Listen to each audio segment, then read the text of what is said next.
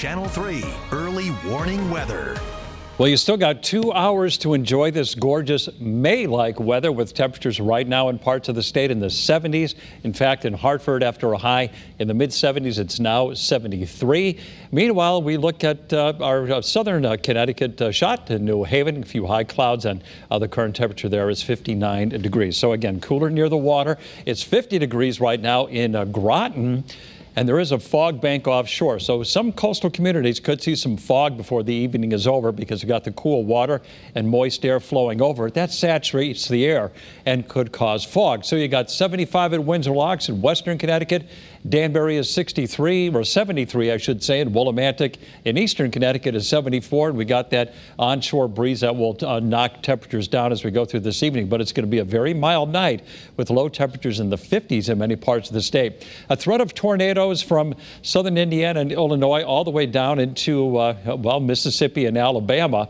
Now, tomorrow here in Connecticut, there is a chance for a thunderstorm, but where you see the darker shade of green, that's where there's a little bit better chance for a severe thunderstorm that could produce damaging wind gusts. So as far as Futurecast goes, the clouds are going to roll in again this evening, and then by midnight or shortly thereafter, we'll have more showers move through. There will be scattered showers and some clouds tomorrow morning, but it's going to be mild when you step out the door. And then the sun is going to come out in the afternoon, maybe an isolated thunderstorm, especially to the northwest of Connecticut. That's something we'll definitely be watching during the day tomorrow. But right now, it looks like the threat of widespread thunderstorms is very, very low here in Connecticut. So Saturday, look at that. Saturday evening, nice and clear. It's shaping up to be a beautiful start to the weekend. So lows tonight, 50 to 55 for most of us. Highs tomorrow range anywhere from the 60s at the coast to the low 70s inland. And we're going to be challenging some record highs. What will happen tomorrow is the wind is going to get quite gusty. A wind advisory is in effect for the entire state. At lunchtime, wind gusts 20 to 30 miles an hour.